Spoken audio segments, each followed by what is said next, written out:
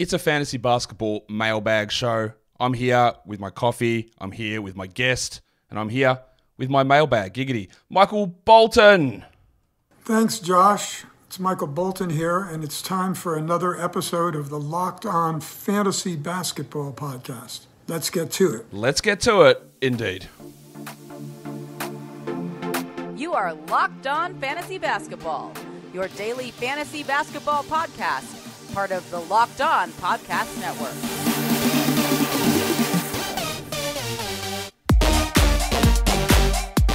Hello and welcome to the Locked On Fantasy Basketball Podcast, brought to you by Basketball Monster.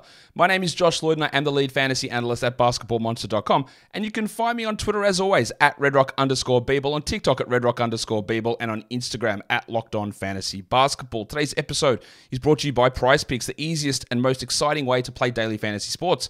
Go to prizepicks.com/LockedOnNBA and use the code, all lowercase, LockedOnNBA for a first deposit match up to $100. Thank you also for making Locked On Fantasy Basketball your first listen every day. We are free and we are available on all platforms. So we are here, we are live, you guys are here ready to ask questions, and I am joined to answer those questions by a man who's going to be a recurring guest on this mailbag show throughout the season. It is the one and only Dan Titus from Yahoo Sports. Dan, welcome.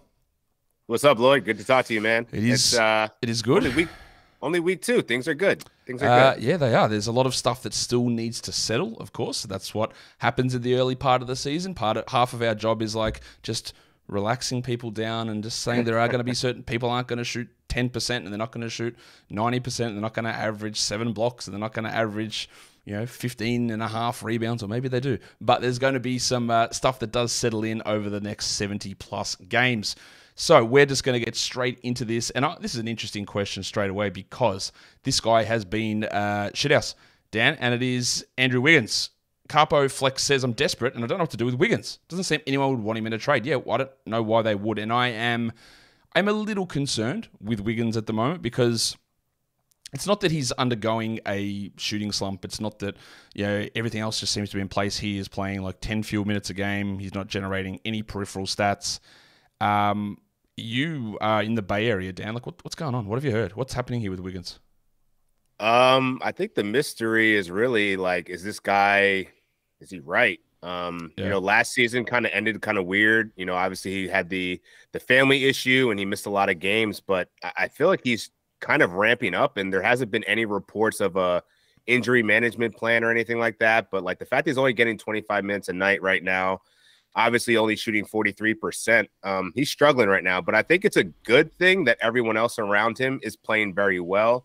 I think he'll be okay, but you're definitely not going to be able to come off of him yet. You're going to have to hold and then wait until, he strings together maybe a few good games, and then maybe you'll have some leverage to actually get be able to trade him. But yeah, I'm really disappointed in the stocks, man. He was really good at blocks last year, and, he hasn't really done anything, or even scoring. He's just way off right now. But it's only been, a handful of games, so he'll get better. Yeah, I heard a little whisper about an injury that he may be either carrying or still recovering from. No idea what it is. Obviously, he had the groin issue last season, and then the illness with his father. But I've heard there is some other injury stuff, and that is obviously impacting his intensity and his playing time. I guess in category leagues, he's not usually a highly ranked player anyway. So I guess if you did move on, you could. But in a points league, he's usually a very comfortable top 80 player. And I wouldn't feel comfortable moving on from him in that sort of a situation. Okay. What do you make? Well, here's another one. Wiss asks, how much of a buy low is Walker Kessler right now? Because this is also trending towards not looking great. He's had one big game, it was against Jokic, and then every other game they just marginalize him. It's not foul trouble.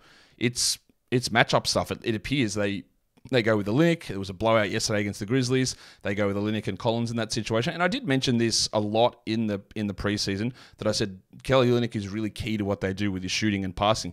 But I thought that might impact John Collins more than Walker Kessler. I didn't expect Kessler to be down like this. So how much of a buy low is he? I don't know that he's going to be hitting some of those lofty expectations that some, including me, had for him. I had him as a top 50 guy, and I don't think he's going to get there. The scoring hasn't really gone up, and, the minutes, he's barely over 22, so there's clearly a timeshare here, and I think many analysts probably underestimated how much of an impact John Collins would make. Like, he's in a new scenario now, and he's a fixture of this rotation, and I don't think his minutes are going away. So something's got to give here. And as you mentioned, Kelly Olynyk isn't going away. So, I mean, the block potential is still obviously there, but like, unless he's getting, the double upside, I find it hard to believe he's going to be able to reach his expectation and his value in that ADP. Yeah, in the beginning of the season. He's one of those ones that we talked about this just before we came on air about, like, I was out on him, right? I had him outside the top 60, I think. Maybe he was at like 61 or 59 or something like that, right? Which is well below ADP. Mm-hmm. So I was correct so far on that, but I'm also still way above what his actual production was. I said, hey, I still think he might lead the league in blocks, but I don't think so. Like, he's just not going to play enough. I didn't see this happening. So, where you can be like out on someone and still be wildly wrong, which is basically how I feel with Kessler. And it feels like it is a matchup thing, but also, is he exhausted from playing in the World Cup? Because he didn't play in the World Cup. Like, he was there, but he didn't play a huge amount. This is just the travel stuff. Are they easing it back in? It is a buy low a little bit. Like, if someone dropped him, Dan, I would add him.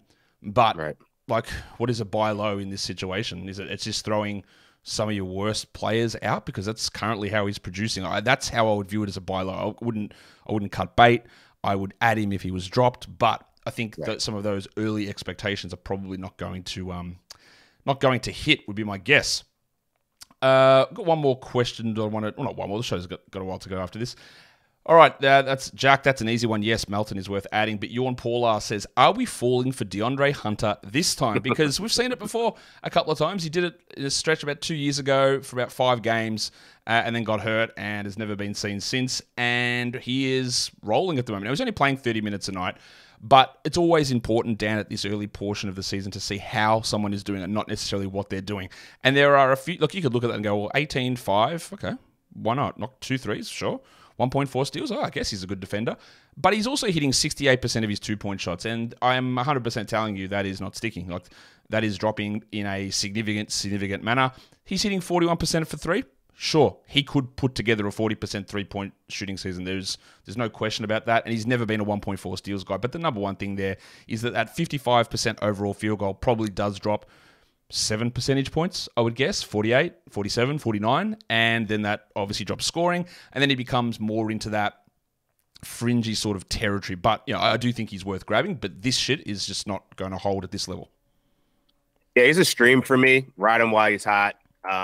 He's disappeared before, and I think more importantly, what does the Hawks rotation look like going forward? And he's one of the names that has always been floated around by Landry Fields as a potential trade candidate, because his contract, him and Clint Capella, the way Sadiq Bey and Jalen Johnson are playing, it wouldn't surprise me if they're just being like, hey, DeAndre, go to work, build up your trade value so we can get you out of here. And obviously that hasn't happened yet, but it wouldn't surprise me if it does. So ride the heater, but don't expect him to produce like this all season. It's not gonna last long. Yeah, like that. The 68% twos is the obvious one you look at and go, well, it's not getting better, it's getting worse. Like it can't get any better from where that sits. So that is going to drop. So yes, no problem with having him, but just be under the expectation that this is going to fall away. Today's episode is brought to you by Prize Picks. Prize Picks is the largest daily fantasy sports platform, independently owned, in North America. It's the easiest and most exciting way to play DFS as well. It's just you against the numbers. Instead of battling against thousands of different people with their pros and sharks and algorithms and spreadsheets, it's just you and player projections. And you look at the number they put out there and you go, I'll choose more or I'll choose less. Simple as that. With basketball season here, they've also got this new combo projection across football and basketball in their specials league. It's a league created specifically for combo projections, so you can get 2 or more players from different sports into one projection. For example, LeBron James and Travis Kelce at 10.5 as a combo of 3-pointers made and receptions. You can also play against some of Prize Picks' favorite players like Meek Mill, apparently, and Andrew Schultz. You can now find community plays under the promo tabs of the app to view entries from some of the biggest names in the Prize Pick community each week. So go to prizepicks.com/LockedOnNBA. Use the code LockedOnNBA. It is all in lowercase, apparently, for a first deposit match up to $100. That's prizepicks.com/LockedOnNBA. And use the code LockedOnNBA for a first deposit match up to $100. Prize Picks is daily fantasy sports made easy. Dan, you You think you'd be able to take on Meek Mill in Prize Picks? I would love to take on Meek Mill in Prize Picks. Well, there you go. It's an option for you. All right, I'm getting this question a lot today. Ryan Porteous, you're the lucky man who gets his name put up on the screen. Would you hold Miles Bridges if he is your worst player? We have 6 games to go until that 10-game fake suspension is over. I feel like there's probably better waiver options available right now. Like, you don't need to stash him. I don't think you need to get him yet because I feel like the situation hasn't really, it's not done yet, right? Like, he still has to attune to some other transgressions. And I don't know, reading the tea leaves right now and the way Brandon Miller's playing, like, why are the Charlotte Hornets going to be pressed to get him back in the lineup? I mean, they do look terrible, so they surely could use his help.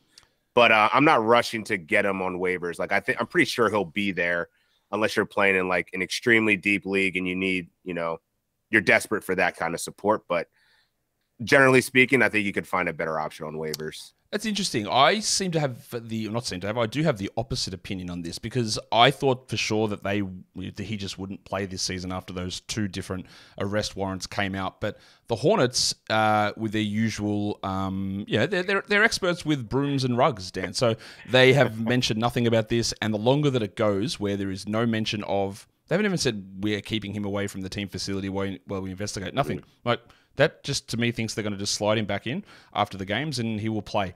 I always have a pretty standing way of looking at the first couple of weeks of the season that if I am losing that first week or 2, it doesn't really bother me, and I'd rather sort of just accumulate some value. And I do think that if Bridges is your worst player, like streaming in at this point of the season isn't as vitally important as it is in week 10 or week 11. Right. And I would like to hold just to see what happens because I do think that they are just going to slide him straight back in the Friday news dump at the end of a week and say, Miles Bridges is ready to return.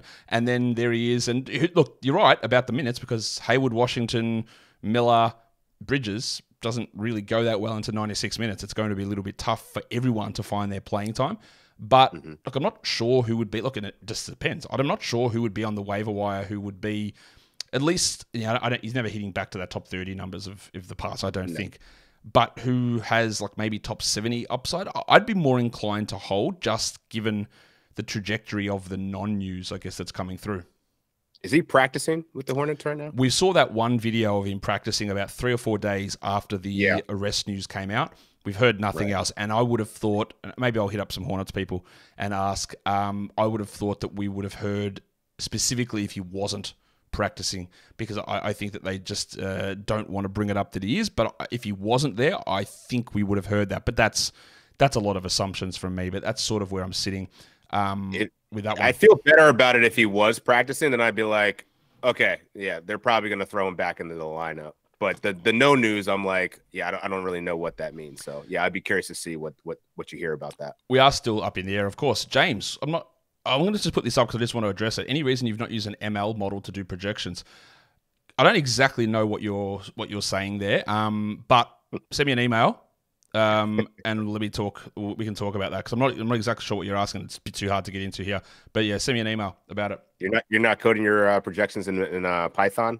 I am not, mate. I don't know how to use Python. I don't actually do the coding on the side. I'm not a coder. That's not my job. I don't do any of that stuff. Maybe I should learn. Maybe that's next off season's thing. I know, right?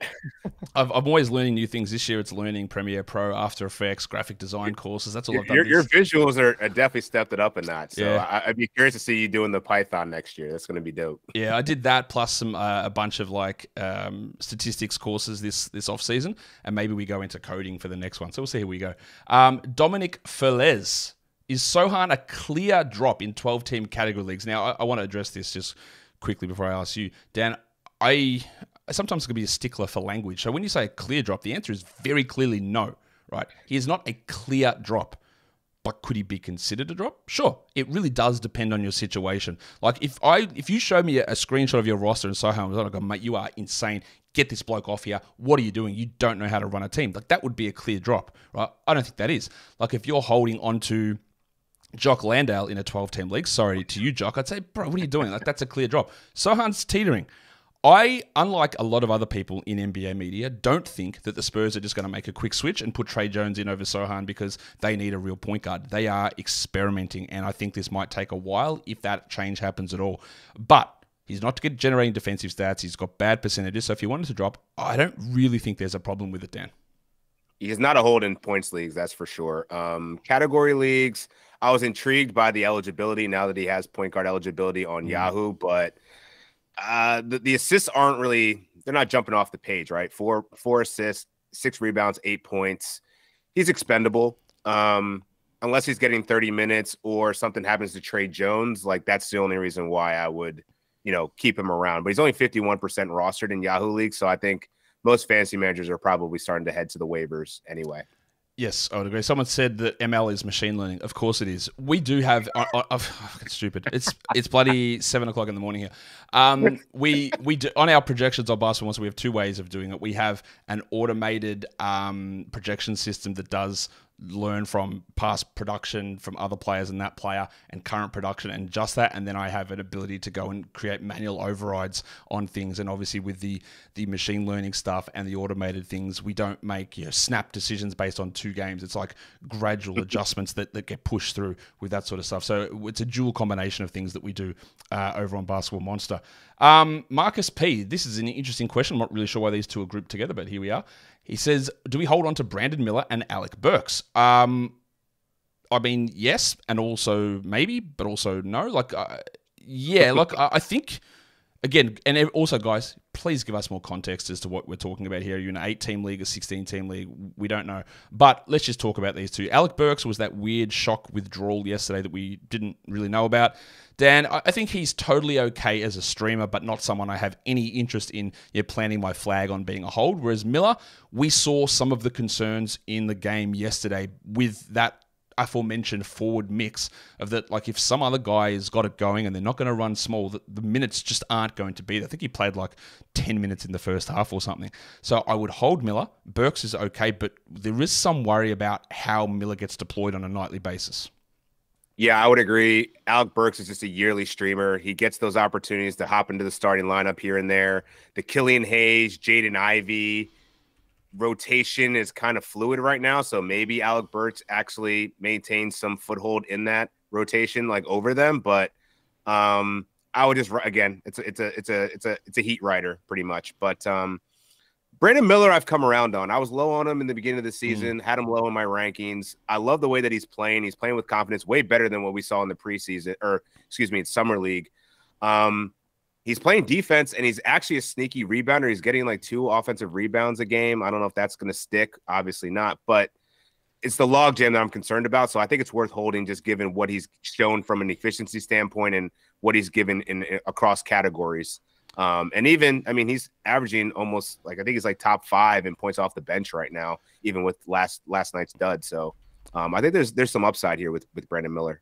There is, but then it ties us back into the Bridges thing where there's upside. But then if you add another guy who might get 30 minutes into the mix, it's like, how does it all work out? Yeah, JT Thor can be removed from the rotation, but this is the worry we all had with Miller, especially early on before the Bridges extra incident occurred, is that will Steve Clifford prioritize a young guy when there are 3 proven older players who play at same positions than him, and that does, I think, become somewhat of a concern. But yes, we definitely hold him. Interesting, there's 2 questions in a row there about Brandon Miller in the chat. We don't need to get to both of those. Today's episode is also brought to you by FanDuel Sportsbook. Score early this NFL season with FanDuel, America's #1 sportsbook. Right now, new customers get $150 in bonus bets with any winning $5 moneyline bet. $150 if your team wins on the money line. So if you've been thinking about joining FanDuel, there's never been a better time to get in on the action and all those bonus bets dollars that you get when you place those money line bets. And I would suggest maybe placing those money line bets against the Wizards, and that might be a good way to get $150 in bonus bets. You can use that on spreads and player props and futures and I said player props already, totals, over-unders, whatever it is you want, MVP odds on the MVP. Hey, maybe you want to place a bet on the Bucks not to make the playoffs. Things aren't going particularly swimmingly over there in Milwaukee. So go to FanDuel.com/LockedOn and kick off the NFL season. FanDuel is an official partner of the NFL. And don't forget to gamble responsibly. That'll bring us back in here, Dan. We're going to have a chat about some more questions that people have. Let's see what we've got. All right, let's do this one. Jordan Poole. What are our thoughts on Jordan Poole's production Should I be worried and consider trading? Well, first of all, Clutch, I'm glad you asked that because it brings up an important point. Like, why? You cannot possibly consider trading a guy when his value is as low as it could possibly ever be. Like, you will get nothing back. Yes, it is frustrating, but as we will always say, let's go and have a look at the numbers and see what makes sense here. Jordan Poole is currently playing 27 minutes a night. I know the Wizards are getting killed every night, but I really don't think he's going to stick at 27 a night. He's shooting under 39% from the field, which includes 24% from three. And no matter what you think of Jordan Poole as a player, no matter what you think of Jordan Poole as a shooter, I hereby sit on this chair, Dan, and I tell you, solemnly, he will not be a 24% three-point shooter. This will not happen. He won't do that. He also probably won't average 2.5 assists per game. Like, these things just won't stick at these levels.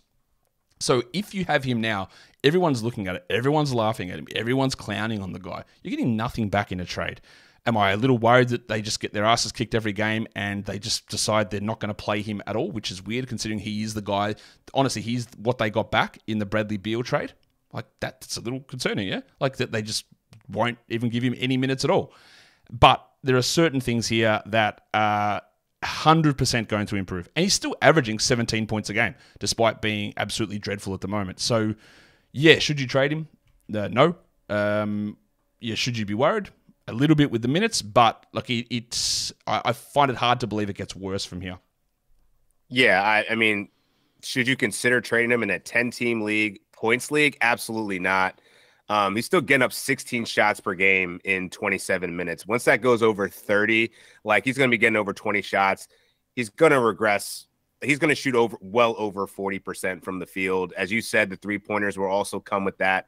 I'm actually surprised he's not getting to the line more. He's only attempted about 4 free throws a game. So I think that's all going to change. And in a points league, you're not hurt by his inefficiency. So I would absolutely not be looking to trade Jordan Poole in a points league.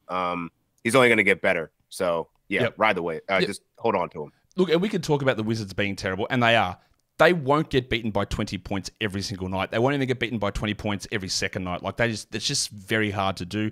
And I think part of what we've seen in the last couple of games from the Wizards is, as weird as it sounds, like, there's no Daniel Gafford. So that means they've got... I was going to say Daniel Gafford. Absolutely nobody. And he's not a great player, but there is nobody to provide any rim defense whatsoever. So it's just layup line after layup line after layup line. And that enables these big blowouts. And Gafford isn't the solution to everything, but when your team is as poorly constructed as this, he sort of is. Like, he sort of is that key part. And we said this all off season, that he is their only center. He is their only player who can play that position. And that means he's going to have to play quite a bit. And now he's hurt, so he can't, and they're getting cooked repeatedly. It is weird to see guys like Denny Avdia take more shots than Jordan Poole in a game. Like, I won't lie about that. But yeah, I do think that he's going to improve. I just didn't expect this level of blowouts. There is an interesting question here from Jacob Henry. He says, do you think Scoot retains his 30-plus minute role if he doesn't improve much by the time Simons is back? And I would be absolutely stunned, Dan, if he didn't. This is not about winning for this season. This is about what is Scoot and Shaden going to do. And as much as Anthony Simons might have been considered the man for this season, I'm telling you, he is not considered a part of their future as their number one guy. I'm not saying that Simons is going to lose his role. He's not.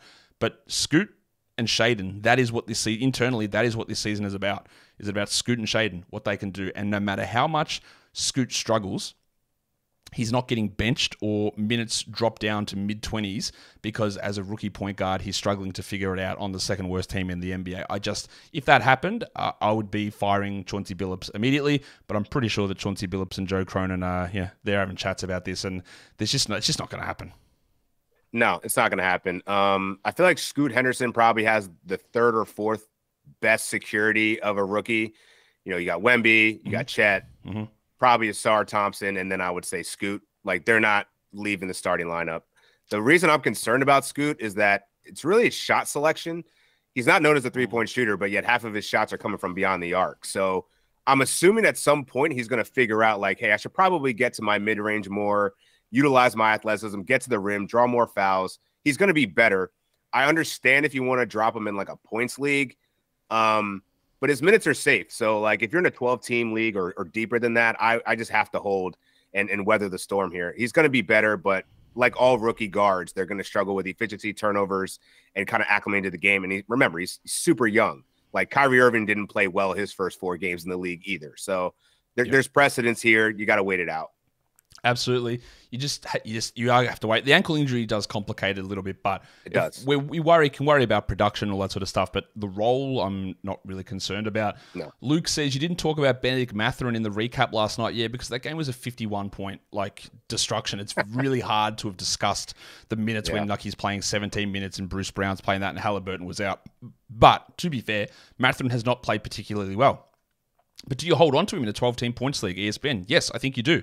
It's really, for these sort of guys who I think you feel comfortable with a secure role and might take a little bit of time. We are 9 days into the season.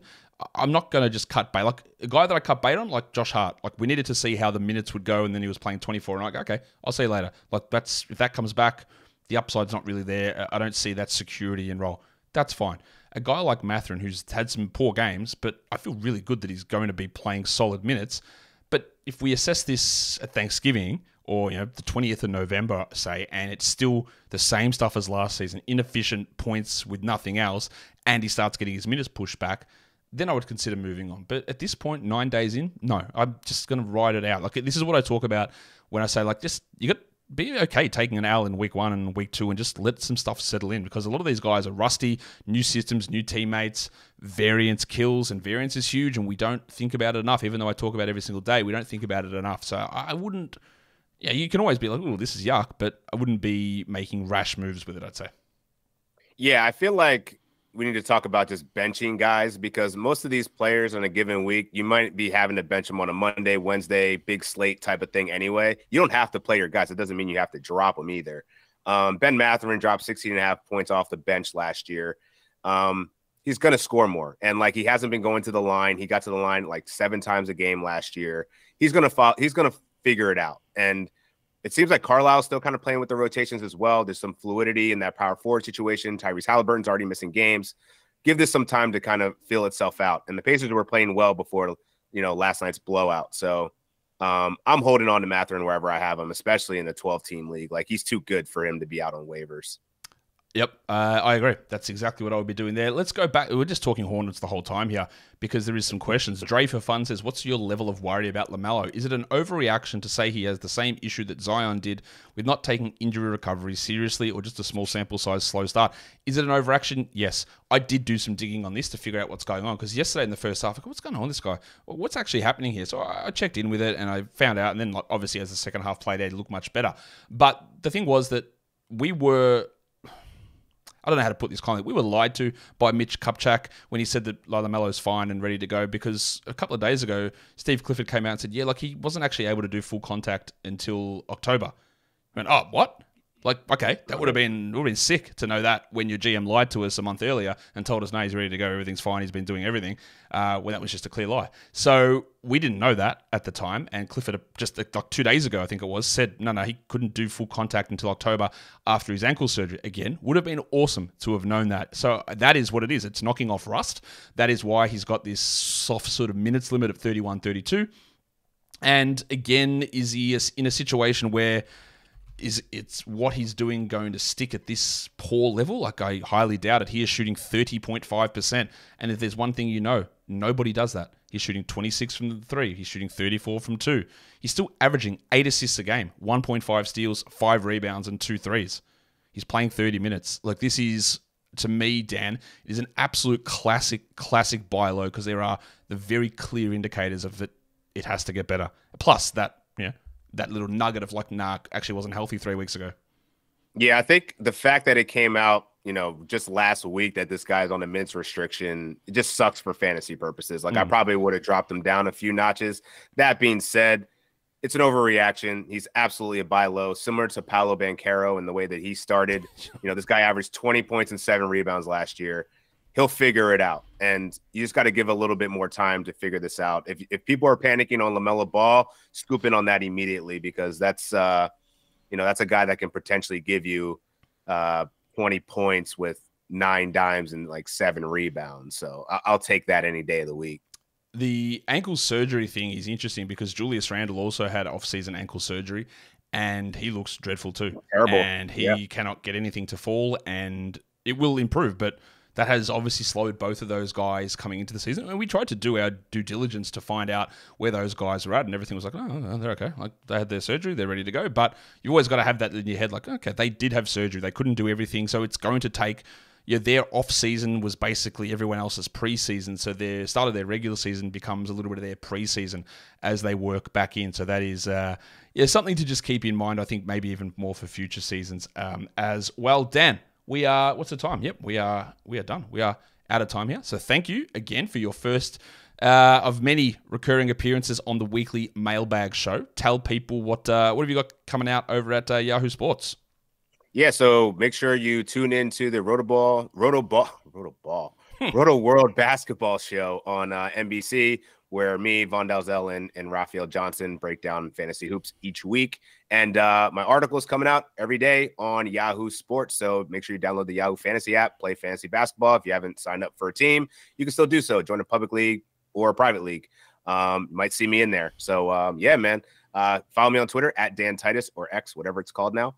And I appreciate you for having me, Josh. Not a problem. I think, Dan, you're going to be back on again next week as well to do these. And then, yeah, we'll see you next time, Dan. Thank you. Yes, sir. Guys, follow this podcast, Apple Podcast, Google Podcast, Stitcher, not Stitcher, just Spotify, Odyssey, and on YouTube. Thumb it up. Leave your comments down below. Guys, we are done here. Thank you so much for listening, everyone. See ya.